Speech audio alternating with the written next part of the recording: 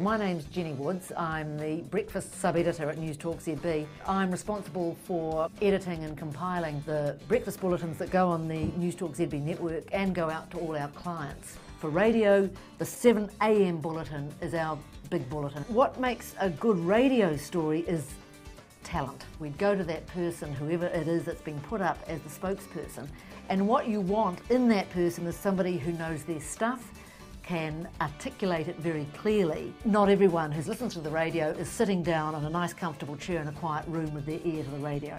The whole thing with the medium is that they can be on the tractor on the farm, they could be in an industrial site, they could be anywhere. The sound has to be good, hence the talent has to be good.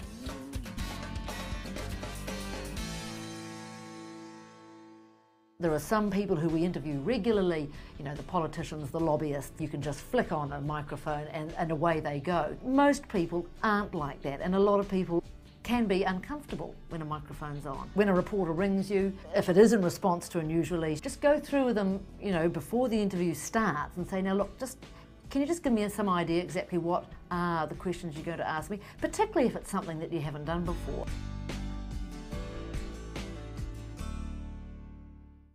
Get a clear idea of what you want to say and perhaps have that already, just a few notes. Don't necessarily write down exactly what you want to say and then read it, because that's exactly how it comes across. Stories have become a lot shorter. Newsrooms are looking for sort of quite tight news quotes of around 12 to 15 seconds.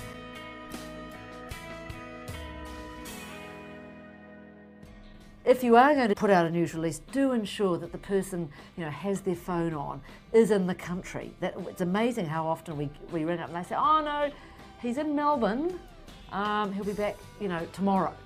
And you sort of think, oh, okay, fine. Now, if it's a big enough story, we would then find another angle. But if it's something that we, you know, isn't that burning, the opportunity may well be lost.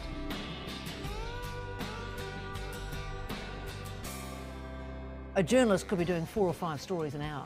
The news release comes into the newsroom, the news editor will look at it. If it's one that we want to cover, it'll be assigned to a journalist who then reads it, digests it, finds the contact number, and we can do everything here in the one spot. Ring the contact person, put your headphones on, and then do the interview through the same computer, where you then edit the interview and write that into a story with just a short intro, a little audio grab, and that can be done in the space of, you know, 15 minutes. If you do have a news issue that you are preparing to release to the media, do be aware of what else is going on, because if there is a massive story that's been running, now is not the time. Another good day not to put out big news is Melbourne Cup Day. Be aware of other issues that might be totally unrelated to you, but would have an impact on a newsroom.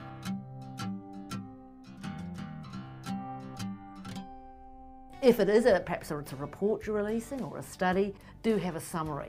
If it's a big report, they'll go straight to the last page to look at the conclusion. Bullet points, they are very useful. If you are releasing a report and there are things that you want to make sure the reporter has a good understanding of what he or she is covering. That's where the use of embargoes come in. What we'll often get is an overnight embargo. We might get a news release out today and it'll be embargoed to 6 AM the next morning, and that's not bad. That's because that means we can get our night staff into it, get some contact numbers, talk to the person and digest it. That's quite a common time frame.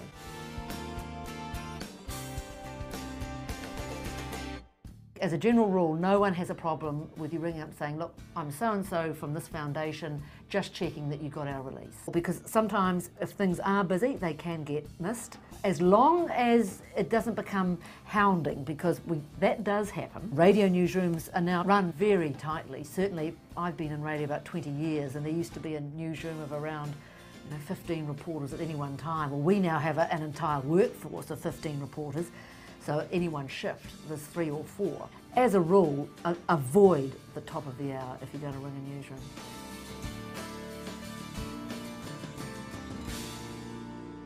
If you just fire out news releases all the time with really no purpose, that is another thing that can not do you too many favours, because then the day will come when you actually have got something to say, but we'll look at it and think, oh, them again, and it will be just pushed aside and perhaps not given as much weight as it should be. So I guess it's a bit like, don't cry wolf. It's much better if you build up a situation where a newsroom thinks, oh, gee, that's these guys. Yes, let's give them a call.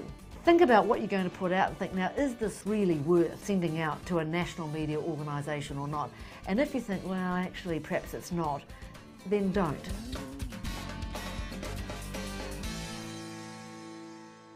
If you do have something that you think would be worthy of a program piece, when you put out your news release, say so. Also think about which program you might like it on. Prepare the ground beforehand by talking to the producers. Ring Newsroom, ring whoever, just ask for the, whoever produces whichever show you're interested in, and just say, look, can I either perhaps come in and talk to you or just have a yarn to them on the phone. If I was setting myself up, I would find out exactly who my local media are. There are tailored bulletins all around the country.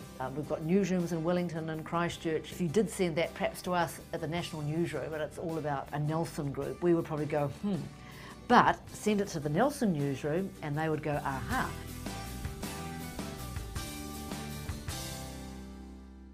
I was sitting this morning thinking about how many of our stories do relate to mental health and stress. I mean, an awful lot of them do, particularly for our sort of audience. We're all either middle-aged, getting older, stress levels burnt out, we've all got kids, teenage years. It is a huge part of our lives, and therefore we do run an awful lot of stories that would loosely come into that sphere of mental health.